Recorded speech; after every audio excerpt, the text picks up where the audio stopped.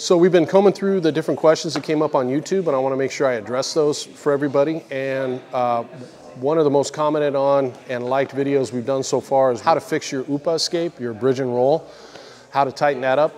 And I received quite a few questions about elbow knee escape as well. I've shown that here on the YouTube page before, but let's go through it again and see if I can articulate some of those principles maybe a little bit better.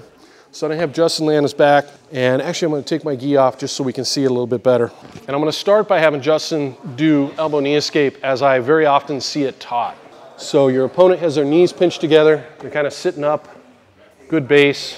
He starts to turn, makes a frame, starts pushing, this becomes hard. They lift up on your elbow. And one thing I want you to notice is how far Justin's shoulders come off the mat, and yet he still hasn't affected my base, right? And when you're bigger and heavier like I am, that's going to be even harder for him. And look at his feet, right? Not good posture. So let's go back here and rewind the tape. Base posture, connection, pressure. Everything really begins with your base, and your base is your connection to the ground. And very often that means our foot. So I'm going to switch spots with Justin. I'll take it at this angle. Justin takes him out. First of all, I have to make sure he doesn't get up underneath my elbows. So my elbows have to stay down on the mat. And now I'm going to begin my escape process. And I'm going to begin with my foot, and I'm going to step outside the silhouette of my body. By definition, that gives me base, right? I'm going to address this in another video where we talk specifically about base. But when my limbs come inside my silhouette, I lose base. So here, now I have some base. Now I can adjust, lift my hip, and adjust my posture a little bit. And immediately, you should feel a little less comfortable. Immediately, I'm affecting his base, right? You'll see my shoulders still on the mat. I'm not going to execute an escape until I get a connection. I have base, I have posture, now I have connection. And now I'm just going to lock this in place. I'm just going to use one hand. And now very gently, I'm going to take him at an angle that's going to be a skinny X, which is all the angles we use in jiu-jitsu really are a skinny X. And you'll see he just comes right off, okay? So talking about base for a minute, if I go like this, I'm in good base. I'm going to be hard to knock over, right? Because I have four limbs outside the silhouette of my body. When those limbs come inside the silhouette of my body, so if I'm here and I go like this, now I'm going to have bad base that direction.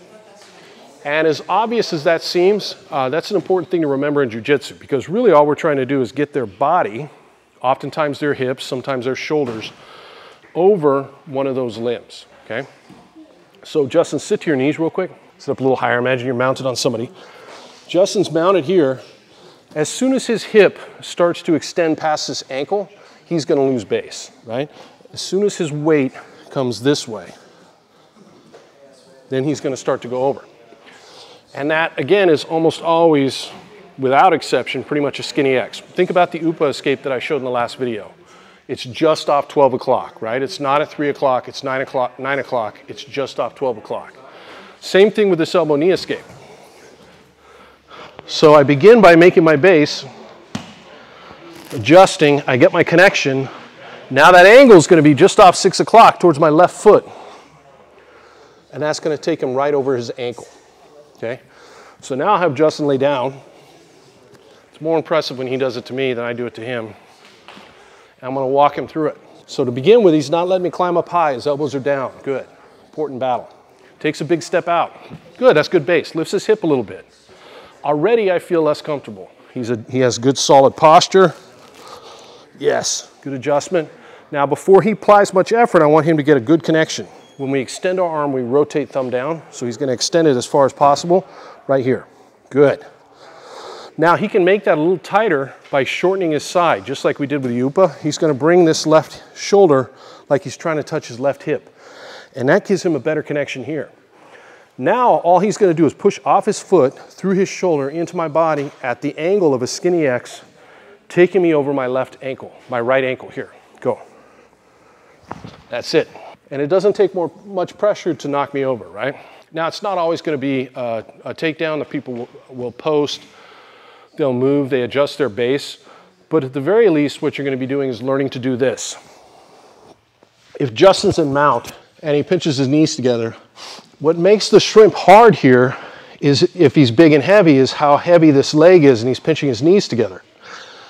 But when I shift and put all his weight into this left leg, even if I don't get the turnover, this knee is now light, right? So if I trade spots with Justin, we're going to execute the same movement.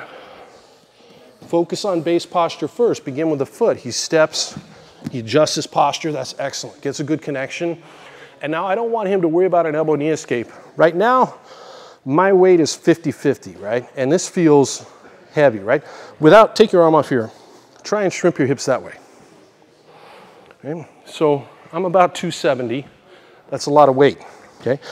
So now it gets a good connection, shortens his side, and all I want Justin to do is start to shift my weight from his foot through his shoulder onto my right leg. Don't try and get your hip out. That'll work too. But first, just see if you can shift my weight onto this knee. Now shrimp. Super light because he's adjusted my base. He's used his base posture connection to attack me at my base. And that's the most efficient way to do jiu-jitsu. So as you learn the fundamentals of jiu-jitsu, and if you're a smart athlete, that's what you'll be focused on. Try and break it down and think, what is the base I need from this position? What is the best posture to be in comparison to my opponent? And where's the right connection? And then everything after that's going to be the angle that you apply pressure, which very often is going to be that skinny X. If you like our videos, make sure you like, share, subscribe. We appreciate it. It helps us put more out. And there'll be a link that you can see to purchase this awesome shirt I'm wearing.